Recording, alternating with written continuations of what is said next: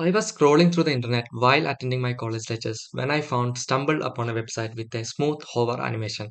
It made me think, wow, this is cool. Since I consider myself as an HTML programmer, I decided to recreate the same effect. I started writing the code and found myself diving into the fascinating black hole. I decided to break it down to understand what's really happening.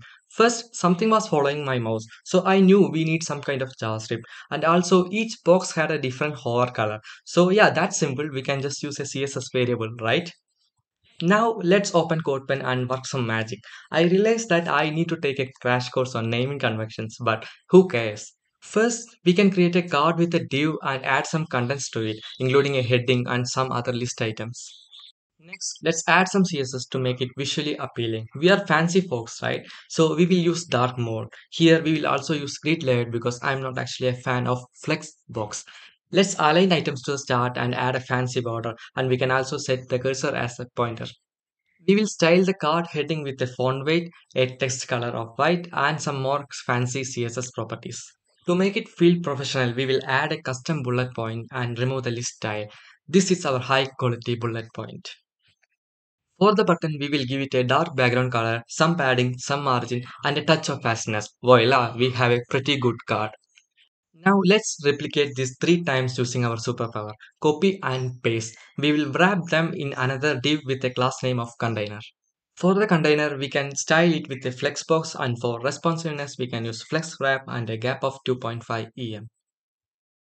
This is how it looks so far. Pretty good, right?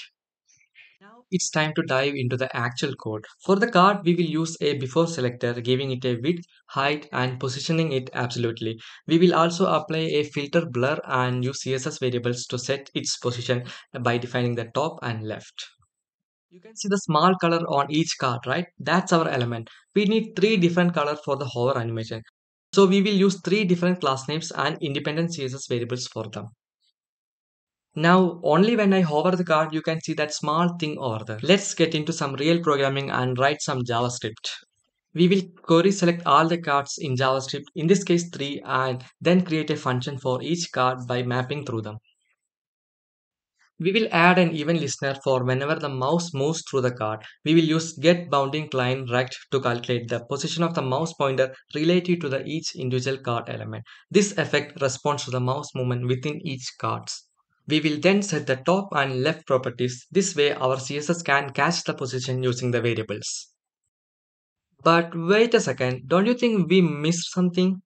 Those who don't use Poppins font family. Bro, seriously? Do you even exist? Let's import it and add the font family Poppins. And now we have our little animation making you feel like a CSS pro.